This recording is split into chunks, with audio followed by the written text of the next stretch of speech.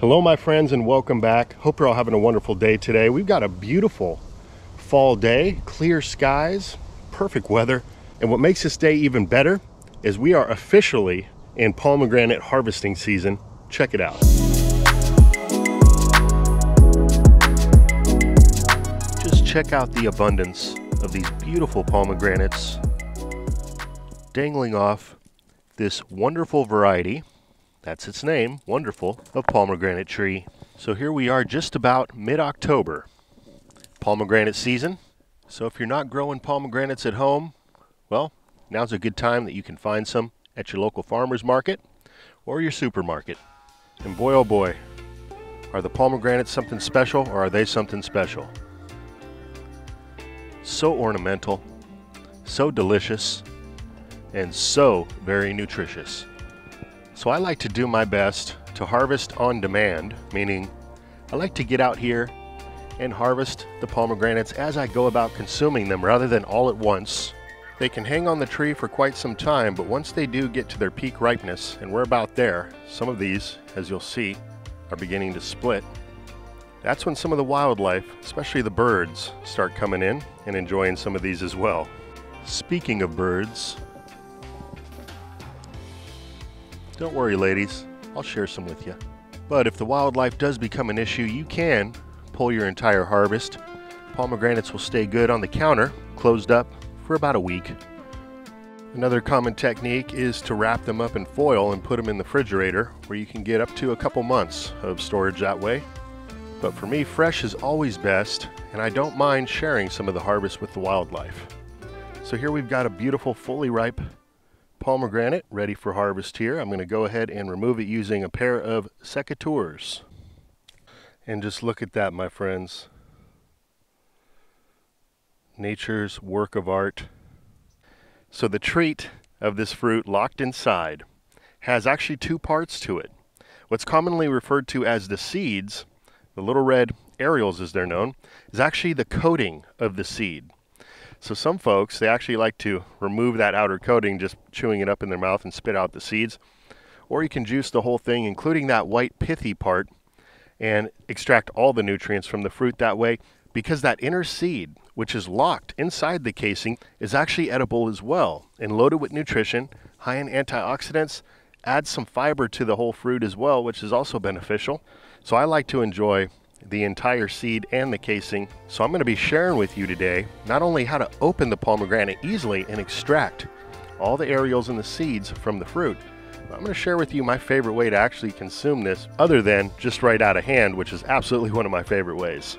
All right, my friends, it doesn't get any easier than this. All you need is a spoon, a knife, and a bowl. We're going to start by going around the top of the fruit here, just cutting in through the peel about a 1/4 inch through.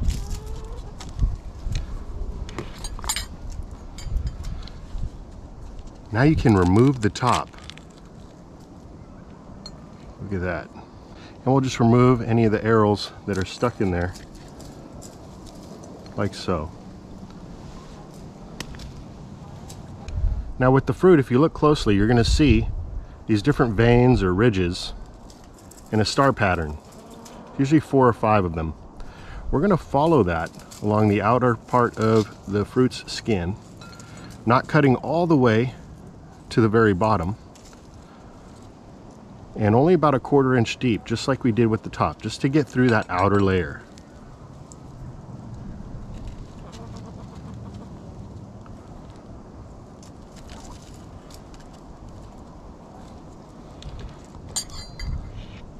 Just like that.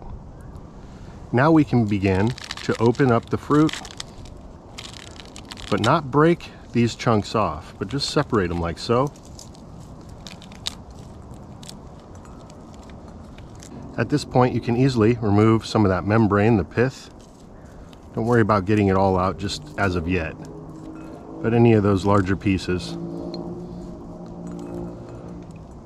Now what we're going to do is turn the fruit over, support each individual 1/4 section, and begin to tap it with the spoon.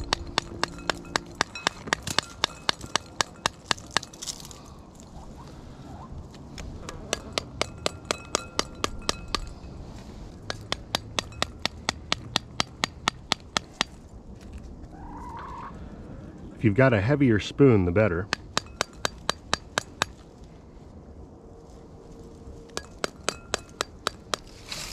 And we can just pick the last few remaining arils out of here. And it's that easy, my friends. We can now throw the rest of this shell here into the compost pile. And now in just a second you can go through and pull out any of the remaining membrane material. And this part is actually edible as well. It's got added nutrients. It's just a little bitter. So if you're enjoying the pomegranate directly, you're probably going to want to remove it. But if you're juicing it, you can just throw that part of the fruit as well right through the juicer. Now my audience here has been so well behaved. Let's give them a little bit, shall we?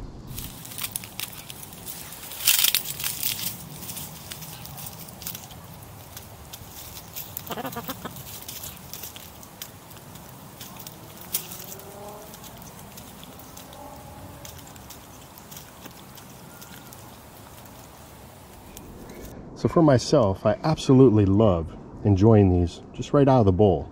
But there's another way I like to enjoy these by adding just a couple different things to it. Check it out.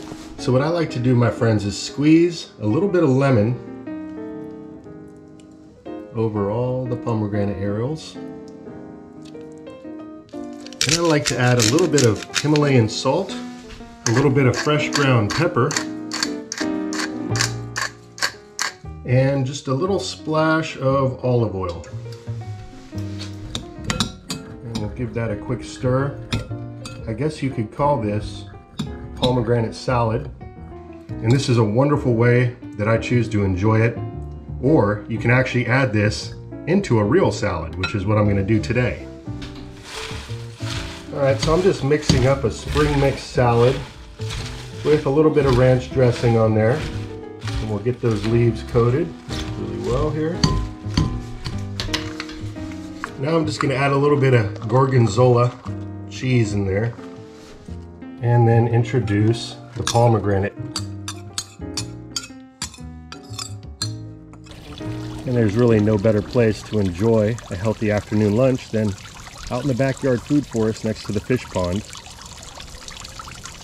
So what have we gone over today in regards to harvesting pomegranates? Well, the season generally is going to be in October, about mid to late October. You can tell when the fruits are ripe, when the outer shell begins to split a little bit. And also if you squeeze the fruit, it should have a little bit of give to it. You're going to want to harvest the fruit with a good pair of secateurs, hand pruners. Otherwise, if you try to twist the fruit off the tree or pull it off, you may damage the limb.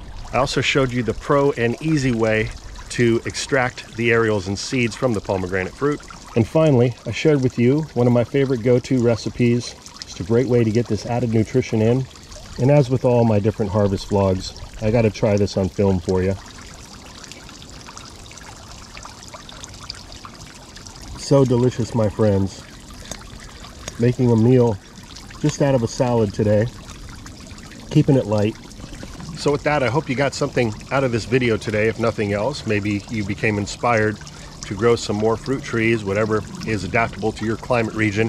Hopefully you'll consider expanding upon your dreams and the abundance that you can grow right on your property so that you can enjoy harvests like these, saving yourself time from going to the store, money, and ensuring that you're getting the absolute best, freshest, organic produce that money can't buy. This world is full of abundance and blessings, my friends.